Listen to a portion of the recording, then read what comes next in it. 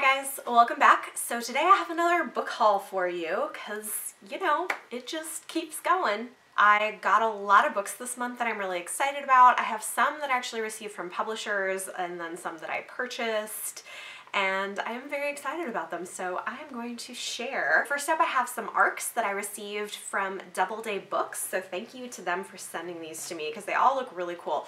The first one is called The Victorian and the Romantic, a memoir, a love story, and a friendship across time by Nell Stevens. And this book, okay, first of all, the cover is really pretty, which is part of why I wanted it in the first place, but this book is super interesting. It's nonfiction, but it's like part memoir, part history. It's about this girl who is a grad student doing her thesis on Elizabeth Gaskell, who is a Victorian era author, and I actually really love her. She wrote Wives and Daughters and some other things. I really like her writing a lot, so I just was really fascinated to know more about her, and so I'm looking forward to this. And this comes out on August 7th, so I will be reading this during the summer, which I'm looking forward to. Then the next one is one that I've been seeing around. This cover is gorgeous and it just sounds really cool. So I got Fruit of the Drunken Tree by Ingrid Rojas Contreras. I think this might be her debut novel actually, and it sounds really interesting. This one comes out July 31st. It's set in Bogota, Colombia, and it's about a 7-year-old girl and the teenage maid that sort of befriends her, and I don't know much else about it, but the cover is beautiful. I've heard good things, and I'm looking forward to getting to this too. So I do plan on reading this in the next couple of months. And then the last book that I have from Doubleday comes out on June 5th. It's a thriller called Social Creatures by Tara Isabella Burton. This one is also a debut. This is a debut thriller. It's set in New York City, and they say it's for fans of Gillian Flynn, so this one should be interesting. So I'm gonna check that one out too. Thank you so much to Doubleday Books for sending those to me. Then this one I actually know the author, and he had some ARCs and gave me one, and I'm really excited about it. This is Anger is a Gift by Marco Shiro, and this one comes out May 22nd if I'm not mistaken. I've heard such good things about it. I'm really excited to get to this fairly soon. This is about a queer teen boy dealing with institutionalized racism and joining part of the modern civil rights movement. So I'm really excited to check this one out. Okay, and then the last physical ARC I have to show you, I actually found at a bookstore and got for like $1, but I'm really excited about this, you guys, because it's set in the same world as a book that I really liked. If you've read Uprooted by Naomi Novik, this comes out in July, but it's called Spinning Silver, and this, I don't know much about it. It's set in the same world, and look at the cover, it's so pretty. It's so pretty. So I will also be reading this sometime in the next couple of months. It goes on sale July 10th. Then I have 3 books from a publishing event that I went to. These are already published, but they had like grab bags with free books, which was really exciting, and I will always take free books. So I have 3 books from Simon & Schuster. The first one is called Bachelor Girl by Kim Van Alkemade, and this one looks interesting. This is probably the newest release. I think this actually came out this year, but it's about a woman working in New York during the Jazz Age. Don't know much else about it, but that sounds cool. I also have a copy of The Trouble with Goats and Sheep by Joanna Cannon, and this I guess was best-selling a few years back. I think it's like kind of a thriller, but not really, but about children and motherhood maybe. I'm not quite sure, but again, supposedly pretty good. And then the last one was This Burns My Heart by Samuel Park. This is beautiful. This is set in 1960s South Korea and is about a woman who feels trapped in her marriage. Then I won an Instagram giveaway. I can't remember what the name of the people is. If I remember, I'll try to put it on the screen here, but I think that it was being run by the literary agency that works with this author. But I won a copy of 4 Nights with the Duke by Eloisa James. This is an adult romance novel, historical romance, which is sometimes fun to pick up, so thanks for that. And then I found a book that I'd been interested in that my library was giving away a copy of, so I got a used copy of Where'd You Go, Bernadette by Maria Semple. I've been like kind of interested in this, but not enough that I was gonna go buy it necessarily, so they had it for free, so I thought I would pick this one up. I know it was going around BookTube a while back, and it sounded like it might be an interesting contemporary novel. Then the lovely Leanna from Leanna's Library, my BookTube buddy, sent me a copy of To Kill a Kingdom by Alexandra Christo, and I think think this is like a Little Mermaid retelling. I've just barely started it. She was just so excited about it. She was like, okay, I'm gonna send you a copy because you need to read this. So thank you so much to her. That was really sweet of her. So, and this is really pretty, you guys, by the way. Like, look at these end papers. It's got like an imprint of a dagger on the cover, which is kind of cool. So have that. Okay, what should we do next? I have been watching videos from Courtney over at The Cortagonist, and she's super into cozy mysteries.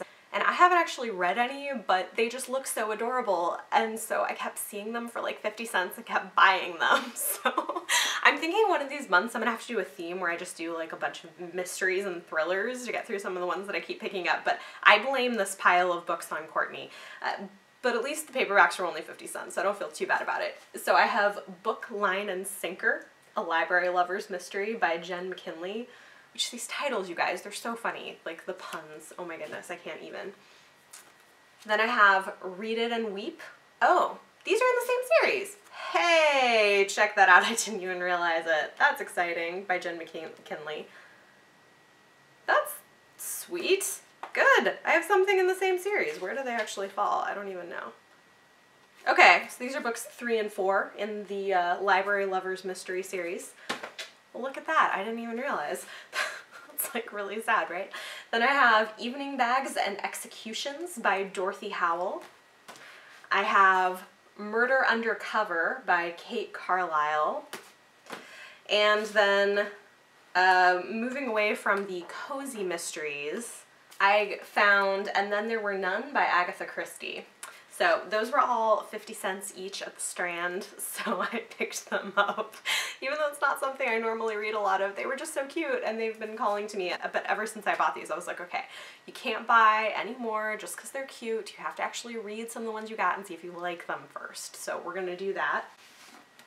Then this is one that I've heard some good things about, and I found a copy for $2. It's in like perfect condition. So Magpie Murders by Anthony Horowitz, and this is like a murder mystery within a murder mystery sort of thing, which sounds really intriguing to me. It's like a murder mystery with a author who's writing a murder mystery, so that just sounds really cool, and it's beautiful. It's got like deckled edges. Ooh, fun.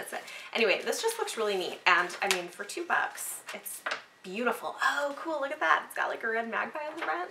That is so cool. That is a beautiful book. Okay, so yeah, so I picked that up.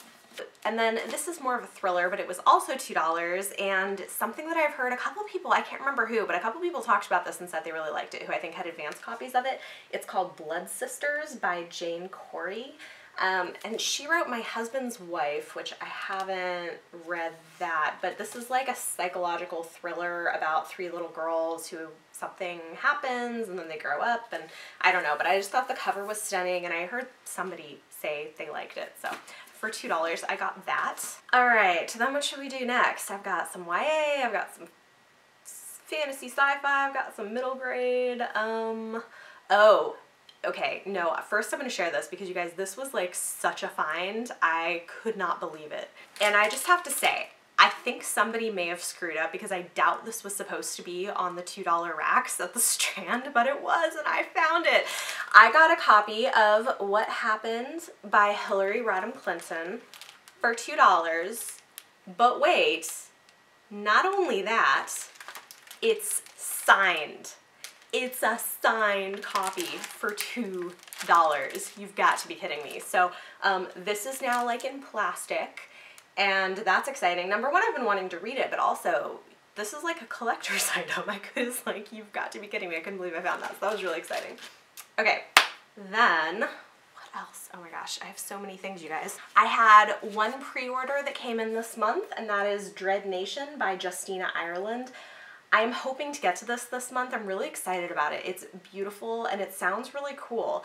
It's set during the Civil War era, but it's about zombies and deals with race relations. I'm really looking forward to it, so I have that.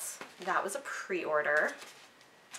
I don't pre-order a lot of books, but occasionally. Then I went to an event, the New York City Teen Author Festival, and they had this big signing, and I went only planning on buying one book. Of course, I bought 3, which could have been worse. There were like 30 authors signing, I think, and I feel pretty good about the fact that I only bought 3 books for that. The first one was the one that I actually went there planning to buy, and this is actually by an author tuber you may know. It's Keeper by Kim Chance. I like her channel. She's super sweet, and I got to meet her. She did sign it for me, which was very nice. Magic always leaves a mark. So that was really sweet. I think the cover is beautiful, and I'm definitely looking forward to reading this. It's about a 16-year-old girl who gets attacked by a 200-year-old witch and then discovers that she has magical powers. So that sounds awesome. And then I got a couple that I've just been eyeing on and off, and so when I saw they had paperback copies and the authors were there, I thought I would go ahead and go for it. The first one is Spindlefire by Lexa Hillier. This looks so pretty. I think it's a Sleeping Beauty retelling. I love the cover, and I know that book 2 in the series just came out. Actually, I think she gave me, oh yeah, Winter Glass, so this is for book 2. And she signed it for me, which was really sweet. I really enjoyed meeting her, so I'm looking forward to reading that one. I do like fairy tale retellings. I think they're fun. And then the last one I picked up at that event was The Forgetting by Sharon Cameron. This cover, you guys, is so pretty. It's so, so pretty. And this one just sounded really interesting to me too. I don't know a whole lot about it, but I know it has something to do with a community that makes you forget your memories and like as a way of controlling people, something like that. I always like that sort of like quasi-dystopian sort of thing. I don't know, I'm into that. This one was also signed Don't Forget. Then I'll show you the rest of the YA books that I picked up. The first one is one that, again, it was one that I found for $2. It was in great condition. I am planning on reading book 1 in this series this month, and this is book 2. It's Rebel Spring by Morgan Rhodes. But you guys, it's so pretty, and it was only $2, and it's like a hardcover. So now I have book 1 in paperback and book 2 in hardcover. So that's a thing. And then this, you guys, I was so excited because I found an early half-price copy for $9, but I have The Fates Divide by Veronica Roth, which I am really excited about. It's got these beautiful teal end pages, and I don't know if this shows up on camera at all, but this cover is stunning. It's got like a map, sort of like compass map thing on it. I know this is a controversial series, but I really loved book 1 a lot. I'm still a little salty that they changed the font for book 2, but I guess it could be worse. So yeah, so now I have this whole series, and I'm looking forward to getting to this soon. I did really like book 1, and it's just a duology, so I'm looking forward to finishing that. Then you guys, I saw this at Barnes & Noble the other day, and I just couldn't resist. I had a 20% off coupon, plus I'm a member, so it wasn't that expensive, but I found the short story collection, Queens of Fenburn by Kendar Blake. This is part of like the 3 Dark Crowns series. It's 2 novellas. The first one is The Young Queens, which is about the 3 sisters when they're kind of growing up together. And then the other one is The Oracle Queen, which is about one of the queens and their history. So I'm really excited about this. I was like, oh, it's so pretty. I can't resist. And it's this really pretty like soft touch paper. I do kind of wish they'd done it in hardcover because I have the other 2 books in hardcover, but you know, it's cool. I'm happy enough with it. And then because I was on a Kendar Blake kick, because I really like her, and this is not something you can find. I've never seen this in hardcover because it got published a while ago, but I've heard good things. I found Anna Dressed in Blood by Kendar Blake. This is one of her backlist titles, and it's kind of like a horror ghost story, but also a romance, and I've heard people say they really liked it. I found it for $9, so I was like, let me just get that too. Then I have a book that I'm very excited about. I am going to be doing a review video of this. Actually, maybe I'll film that today after my book haul. I might film this today. But I just finished reading it, and I did really like it. It is a fantasy debut novel called Ash Princess by Laura Sebastian. I am going to be going to the launch party for this in like a week and a half also, and I will bring you guys along with me and film it. So I don't know when this video is going to go up. I may have already been there and whatever, but yeah, this is fun. So if it's up already, I will link my review up above, but if not, keep an eye out for that soon. Yeah, it's the beginning of a new fantasy series, and I did like it. It's not perfect, but I liked it. Next, I found a lower cost copy of a book that I've just been drooling over these covers for a really long time, and so I finally gave in. Literally, you guys, this copy of the book was at my local bookstore for like a month, and every time I went in, it was still there, and I was like looking at it thinking like, okay, if April comes and this book is still there, that must mean it was meant for me. And April came and it was still there, so I got The Alchemist of Loom by Elise Kova. You guys, this book is so, so pretty, and the cover is beautiful, but let me just show you this. It's stunning. Look at that. Look at that. It's so pretty. Oh my gosh. I can't even get over it. It's so beautiful. I kind of like don't even care if the book's good or not because it's so beautiful, and it was only $12, so yeah, it was sitting there. I was eyeing it for like a month and finally was like, I'm so getting this. It's some kind of like a fantasy steampunk-y book, I think. I don't know much about it. I just know that it's beautiful and I needed it in my life, so. Then if you saw my haul from last month, you might have seen that I found used copies of these books that I really loved when I was a teenager and was hoping to find the rest of the series, and I did find the rest of the series for $1 each. I found Wolf Queen and Wolf Wing by Tanith Lee. These are books 3 and 4 in the series. And you know what's funny? I actually don't think I ever read book 4. I think this came out later on. These are the Clady journals. The covers are really weird. I know it's like very 90s, but these books are beautiful. They're really good fantasy. I kind of want to do a reread of them. And when I mentioned it, one of my other friends, Lauren from the Novel Lush, was saying that she really liked them too. So she's buying them, and I think we're gonna do like a buddy reread of them because we both liked them as teenagers and we're about the same age. So anyway, so I was like really excited I found those. And then I also found, again for $1 each, copies of the first 3 books in a series that I always wanted to read when I was a kid, and for some reason was never able to find. And I know a lot of people love these, so I also got these because I think for my kids when they get a little older they may enjoy them. But they're by Lloyd Alexander, part of the Chronicles of Prydain. So Book of 3, The Black Cauldron, and The Castle of Lear. So I have the first 3 books in that series, which I'm excited about. Then this was kind of a random thing, but it was 50 cents and the cover was kind of cool. I found The Never-Ending Story by Michael Ende. I did not even know this was a book, so I thought that was kind of cool. I thought the cover was really interesting, and like for 50 cents, you know, why not? And then for $1, I found a used copy of book 3 in the Amulet series, The Cloud Searchers. I'm gonna have to get the other ones. I've heard really good things about this graphic novel series. It's like a middle grade graphic novel series. I haven't read them, but they just look really cool. And for $1, I was like, oh, well, let me pick this up, because this is also the kind of thing that like my 4-year-old in like a year or 2 would probably read this, even if now maybe, I don't know, I'll have to look through it and see, but yeah, so I just thought that was a great deal. Okay, I have a few more things. One was, again, I found this at a bookstore for $1. It's an advanced copy of a book that came out in February, but it's called Dreadful Young Ladies and Other Stories. This is an adult short story collection by Kelly Barnhill, who was the author of The Girl Who Drank the Moon, which was like a huge award-winning middle grade book that I've been hearing people talk about lately. Anyway, so this is like a set of creepy sort of short stories written for adults that just sounded really interesting to me, so I was like, let me get that. Plus the cover's kind of cool, so yeah. The rest are like all used paperbacks. Then I found a used copy for $1 of a science fiction book that a friend of mine from several years ago had recommended to me, and my library didn't have it at the time, but when I saw it, I thought I would go ahead and give it a try. It's called Wool by Hugh Howey, and I think this is kind of like a post-apocalyptic sort of science fiction book where there's been a nuclear holocaust and people are living underground. I don't really know much other than that, but I know she raved about this series, so when I saw book 1 for $1, I thought I might as well pick it up and give it a try. Then I think I mentioned in one of my videos previously that I decided to start collecting this series again, and I found book 1 for 48 cents.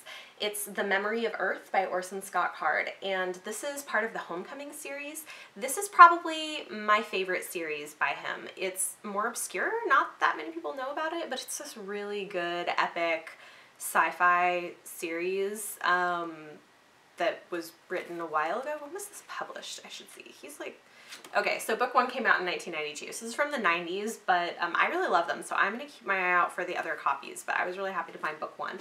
Then I found, again for like 50 cents, a copy of On Writing by Stephen King, and I've heard a lot of people say good things about this, and I am trying to get more into my writing, so I thought that might be a good thing to have, and it was very cheap.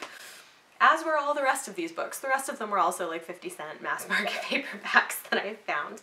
I found a copy of Stormborn by Rochelle Mead. She's the author of the Vampire Academy series.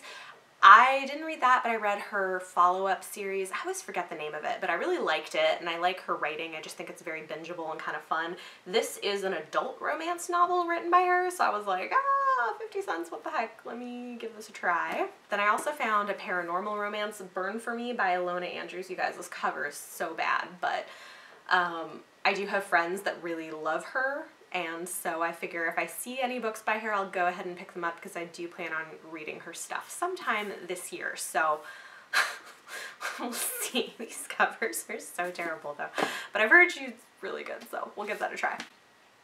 And then last but not least, I was super excited to find this for 50 cents, you guys, because I've been eyeing it and thinking about buying like a full-on $8 copy, so I can't tell you how excited I am. This I am actually going to be buddy reading with my friend Leanna from Leanna's Library soon. When are we reading this? I can't even remember. June, maybe? I think June.